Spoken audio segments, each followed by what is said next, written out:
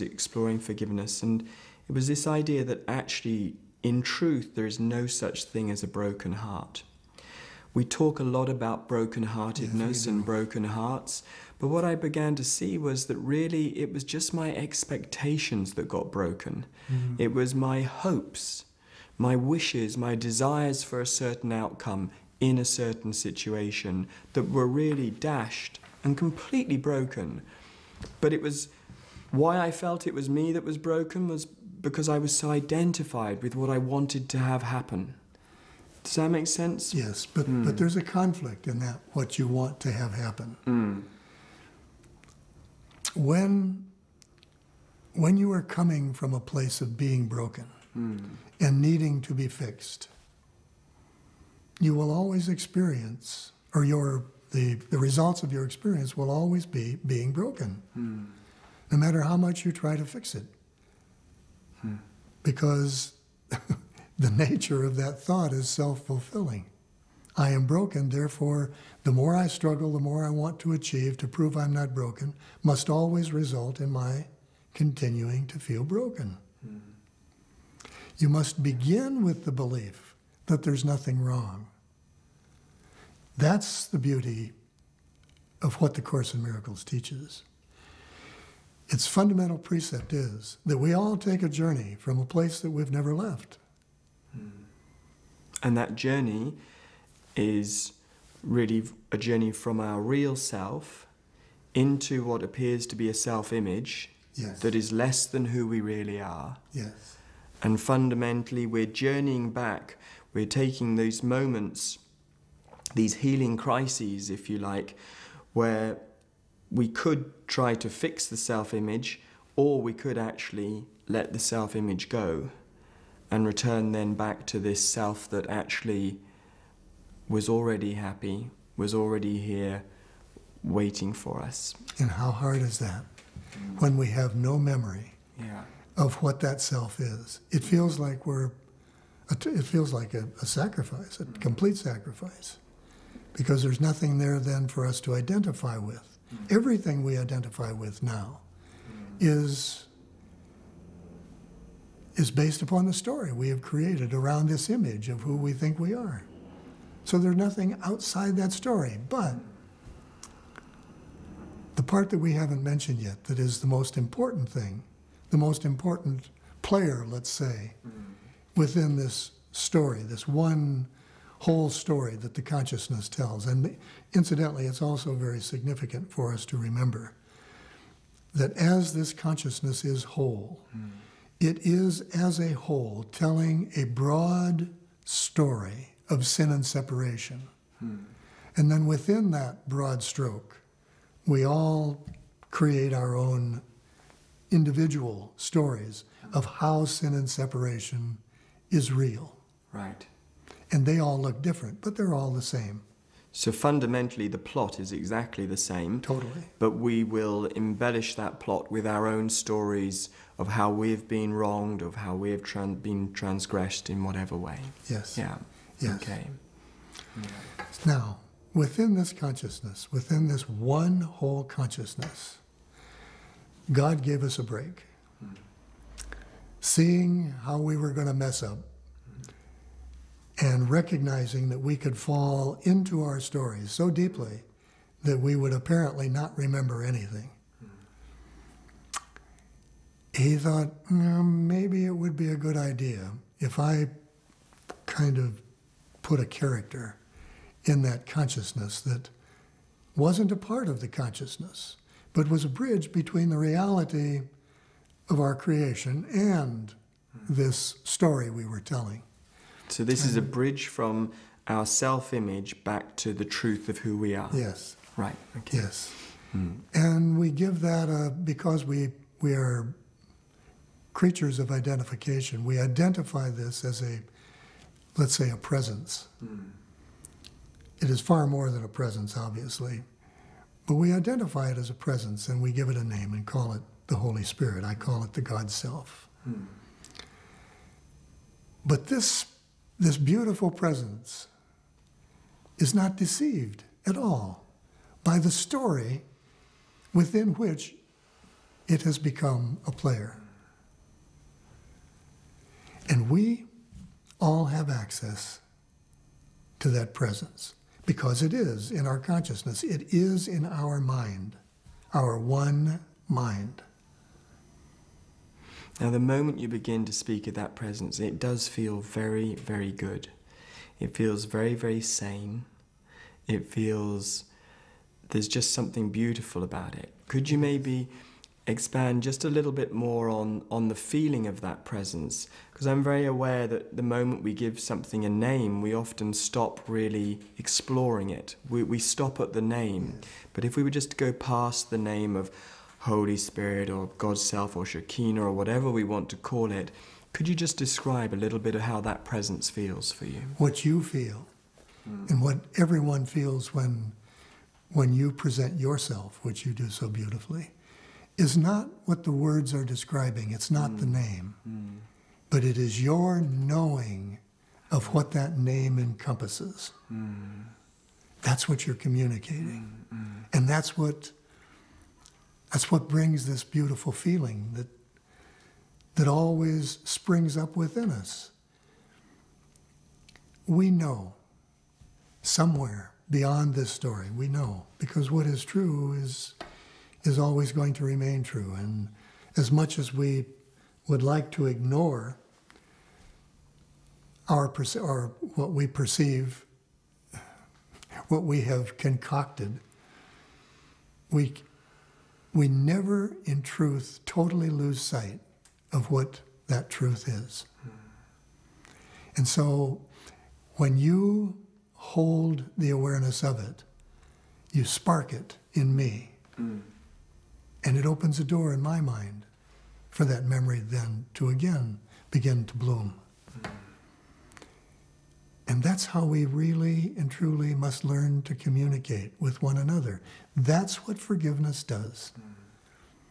Forgiveness, well, first of all, let's go back and just give a brief description of what Jesus in the Course in Miracles calls forgiveness. Great, yes. It is the recognition that what you think happened didn't. It is a blanket denial that the world you see is true. In other words, it is the bridge itself. It is the connection to this God Self presence that recognizes that this story is nothing but a story. And we are the storyteller. So the sense that the world is an effect, not a cause. It's not the world that's doing this to us. Right. Yeah. Right. So the ultimate use of forgiveness is to recognize that nothing happened that you could forgive. You were simply choosing to see your story in a different way. So it strikes me that we have these sort of two levels of almost of like story, which could be characterized as that which happens in time and space. So it's the things that seem to appear and disappear, that appear to come and go, including, frankly, my image of myself, which has to be constantly updated and worked on and touched up and foundation and makeup and that sort of thing. And then we have something which doesn't change and that isn't altered, that somehow feels more real. It's more true somehow.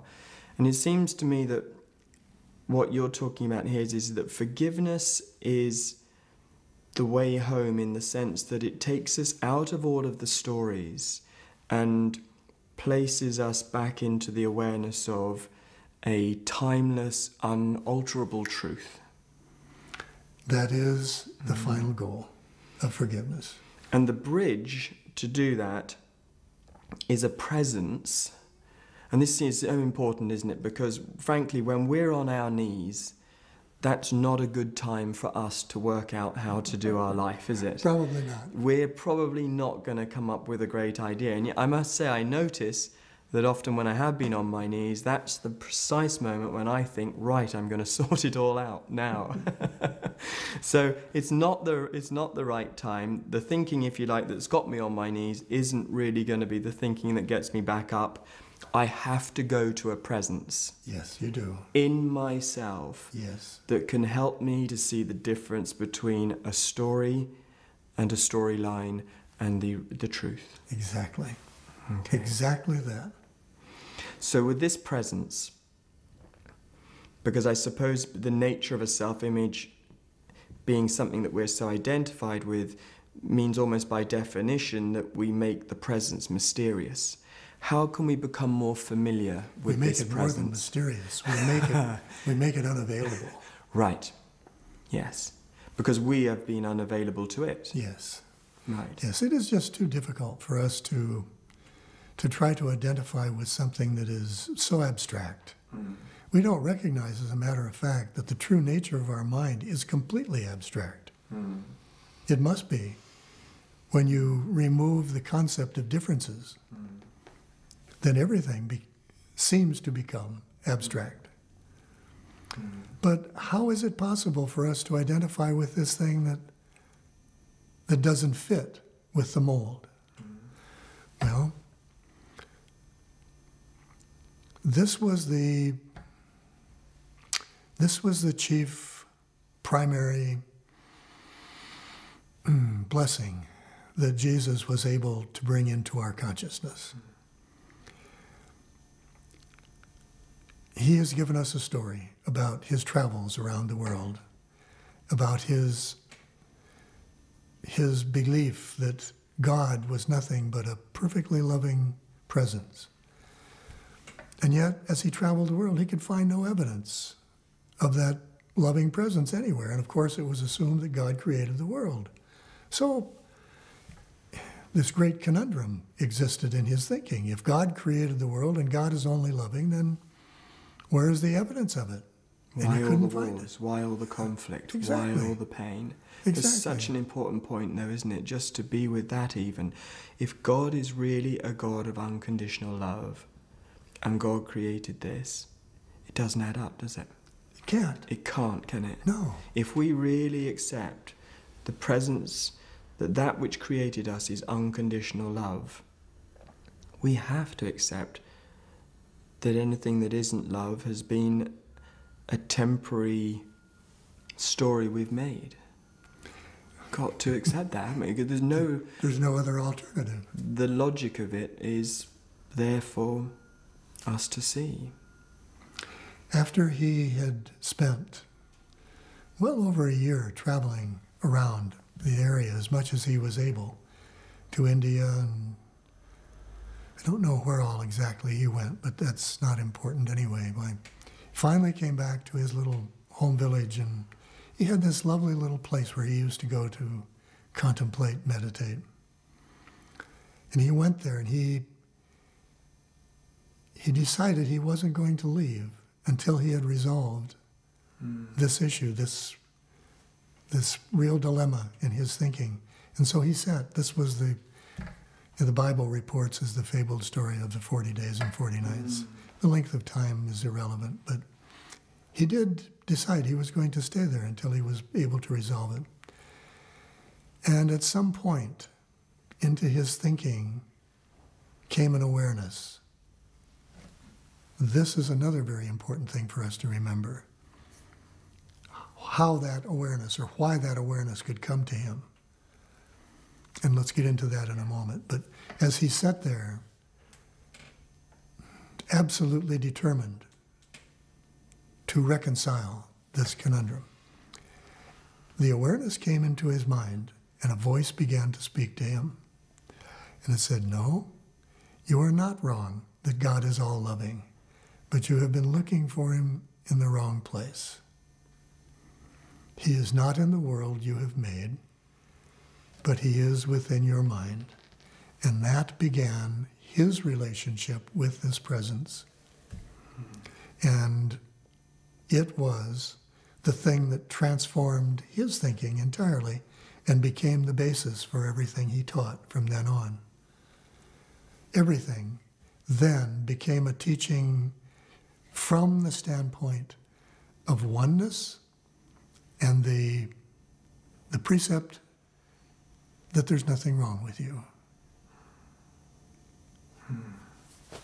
Now, just to clarify that point, why must something come into your mind? Because we are the presence of the mind that has created all of creation. There is no distinction that can be made between the mind of God and our mind.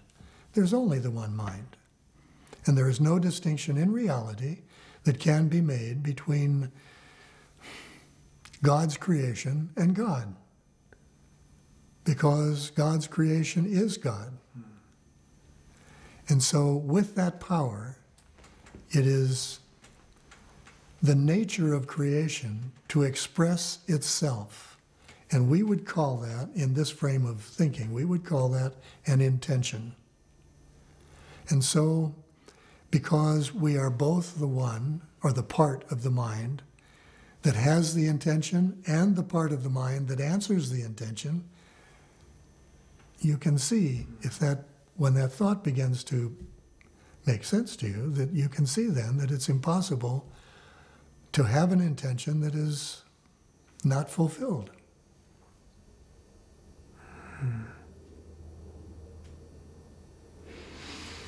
So the answer is clearly within us. And I wonder, Tom, therefore, if we were to go to the moment when something appears to happen to us that we deem to be hurtful or wrong or bad in any way, and let's face it, this could be as big as landmines going off, the death of loved ones. I mean, it's happening every single moment, isn't it? Somewhere in the world, people are facing these huge moments where there is fundamentally the potential for a lifelong grievance or something else.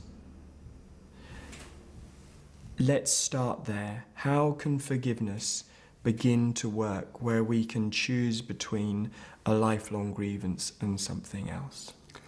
Forgiveness is literally an intention to find an alternative to judgment. And when you have the intention to find an alternative to judgment, you will find it. And that alternative is what we have just described as the God Self, the Holy Spirit. And in that presence is our release from the need to judge, because in that presence it is known there is nothing there to judge. Now, we don't immediately get that. That's not something that rushes in the first moment that there becomes an intention to see an alternative, because we are way too immersed in this practice of being guilty. Yes. Yeah. But if we allow it, that is the beginning, and then with each occasion that we experience the gratification of being free of the effects of our judgments, we are encouraged to pursue it further. But in those opening moments of when we've perceived something has happened to us, and therefore we're feeling all of the feelings that go with grief, that entire range of injustice, frustration, feeling unloved and unlovable, feeling angry, feeling hopeless. Those feelings, they appear to just rush in at that time. Yes. In those moments, how can we begin to apply this soothing balm of forgiveness in a way that would feel real to us? When Jesus discovered that there was an alternative, the awareness of that alternative had been introduced into our consciousness, and so it is there. And it began at that point that that the consciousness itself, in all of its various expressions, began to experiment with the concept that we're calling forgiveness, of overlooking and feeling the relief that comes from it. It is that encourages us to continue to know that what we really want is not what comes to us in grief. It's a very difficult thing for us to recognize, and yet most of us don't turn away from our story until we finally come to some kind of a recognition that that story is not going anywhere. And we become so tired of the pain and the suffering and the agony that we have created in this story, that we, in one form or another, utter those magic words, there's got to be a better way. Yeah. And that is possible because inwardly, as I said before, we do know, buried beneath all of this story, we do know there is another way. And that is such a big opportunity, that moment, isn't it? When we begin to tire of our own grievances, when we begin to tire of the suffering that we've identified with, that's such a key moment. I just want to take you back, though, just again, if I may, to the heat of the moment, when you're feeling all those feelings, when this is in the early moments after something appears to have happened to you. The practical how-to in that heat of the moment is what? Is to recognize the teaching that there is another way. That's why it was so important for Jesus to have brought this into our consciousness. And so now it's in and we can all use it. That's what the teaching of A Course in Miracles is all about. So somewhere in us we say, I am having the experience of grief, I'm having the experience of anger, but I'm willing to see that there's another way. Yes, and you may not even recognize, well, odds are you won't recognize what happened with Jesus, or that there is this feeling floating around in our consciousness that has suddenly come to you. You in the beginning, you will not recognize that something has come to you from the consciousness which you don't even recognize as being a part of your own individual perception. But it's there. Now, this, as you say this, then it strikes me that forgiveness begins really, though, as willingness. Reaching the bottom of the barrel, so to speak, is where, for most of us, that initial willingness comes from. My self-image, the me that has been hurt, isn't going to be doing the forgiving in this process. And that's why it's so important, Robert, for us to recognize the alternative. This is not a different way of using our perception. This is a way of bypassing our perception. And so it must be recognized as an alternative. But quite honestly, in the beginning, we try to let the ego also be in charge of the forgiveness. Yeah. And that's fine. Yeah. Because at least the door has been opened. And as I say, you may not recognize it. Not you. We as an ego consciousness may not recognize how this presence is functioning in our consciousness. Be totally unconscious of it. And yet it is very actively, constantly functioning. There is no thought in the ego's perception that ever comes up that is not immediately transformed into a thought that can lead out of the experience of the perception. That's the function of the God Self. It's a translator of sorts. It just converts everything. So for every thought of pain, there is essentially another interpretation of how to remove the pain, how to be free of the pain. And initially, our job then in the heat of the moment is simply to be willing. to be able to say, I know there's a better way. Yes. I want a better way than this. Yes. And I'm open to experience this. And the farther you go along that line of thinking, the more apparent it becomes what the release really is. And the help, it strikes me, may appear to come from outside of myself, but in a way this is really, of course, an appeal to the truth inside of me. It will seem initially to come from outside yourself because we think that's where everything comes from. A loving friend. A book. Yes, Teaching. absolutely. Yeah. A guru. Some angel arrives, offering us the possibility that this lifelong grievance that I have in danger of experiencing and holding on to forever doesn't have to happen. It feels like it's like who I am won't really be able to handle this grievance, but who I really am is going to be able to do something with this. Welcomes it with open arms. And who you really are, of course, is this presence that we're calling the God Self. It is most generally referred to as the Holy Spirit. I have kind of coined the phrase God Self because to me, that reminds me constantly that I am not appealing to something different or outside of me, but to the God created me. Okay, so we've had the heat of the moment. We're doing what we can, which is to be open and to be willing.